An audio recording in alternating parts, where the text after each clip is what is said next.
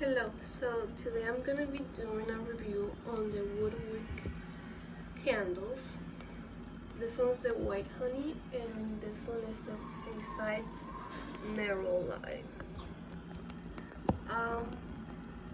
These are the Petite candles. I got the Petite because I wanted to try them out and see if I liked them before I got a big one because they're kind of pricey. They were $3, the petite ones, so that's kind of expensive because they're like really small. But yeah, the sound of the candles is quite relaxing, but I don't think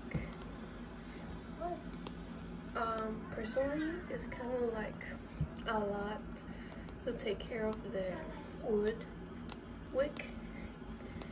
Because like this one, I forgot to cut him and it just burned the whole room, so I just stopped it quickly, as you can see, and it created this weird memory line, which I'm just gonna melt in the candle melter, and that would be good. Because that for this one, it happened once that I was cutting it but it wasn't dried, the wax, and it just, the wood fell on the wax and it was a mess, so I had to go melt the candle, and now it's good.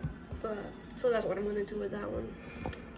So it's a lot to take care of the wood wick, in my opinion, so I wouldn't repurchase from any candles WoodWick because of that. But the scent is really good.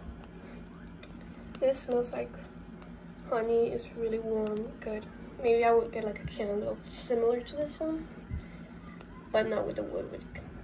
And this one smells really refreshing. Kind of like downy, a good downy scent.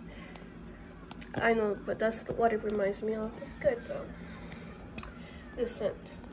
But yeah, just taking care of the WoodWick is kind of a little bit complicated in my opinion. Not for everyone, but yeah, that's my little review and